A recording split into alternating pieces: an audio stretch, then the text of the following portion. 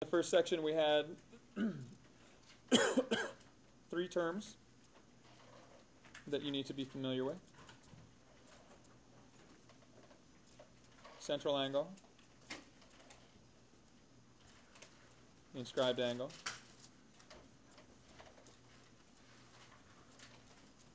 and intercepted arc.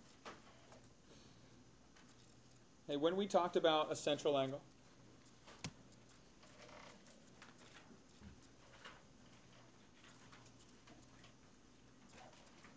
a central angle, there were two properties. The vertex of a central angle is located where? The center. And the radii, or the sides of the angle, are radii. Okay, so in this case, the central angle is angle ABC. Okay, vertex is the center, the sides are radii. Okay, if we go to the next term, an inscribed angle, the inscribed angle has the vertex located where? Now the vertex is on the circle, and in this case,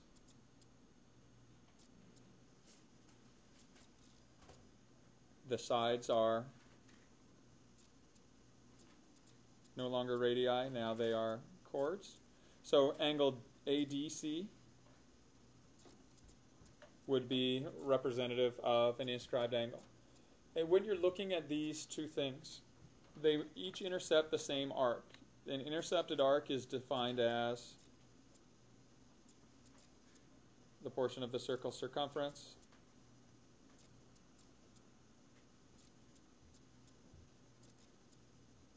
that's located in the interior of an angle. So when you look at this central angle, ABC, here's angle ABC, and so if we look at all the interior points of that angle, what's the only portion of the circle that is contained in that interior? It is arc AC, right? So AC is your intercepted arc. And when we look at the other angle, the inscribed angle, okay, here's our inscribed angle, this side, and then all the points in that interior. What's of that interior, what points on the circle fall in the interior? Again, it is BC. AC. So AC is the intercepted arc for both the central angle and inscribed angle. So be aware of that. We also talked about the relationship between these angles, and that is with a central angle, the measure of your central angle, ABC, is exactly equal to the measure of your arc, AC. And what was the relationship between an inscribed angle? Did we talk about that at all yet? I don't think we got to that. And so beginning in this section, we're going to start talking about some of these other angle relationships. And the inscribed angle, so ADC, does have a consistent relationship with the intercepted arc, and that is it's 1/2 the intercepted arc.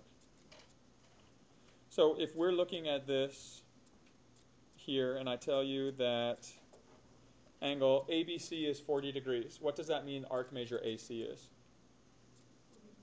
40 degrees. The intercepted arc is equal to its central angle.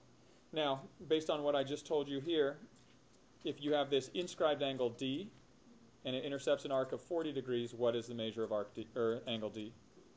1/2 of that, or 20. Okay, so that relationship is going to exist for any angle that intercepts this arc. So if I drew an angle over here that's inscribed angle, E, what would this angle measure be? 1/2 of the intercepted arc, or 20. What would be this angle measure here? F would be also 20. Any angle, any inscribed angle that intercepts the same arc is going to be equal. Okay, now this can be further expanded when you're dealing with a semicircle.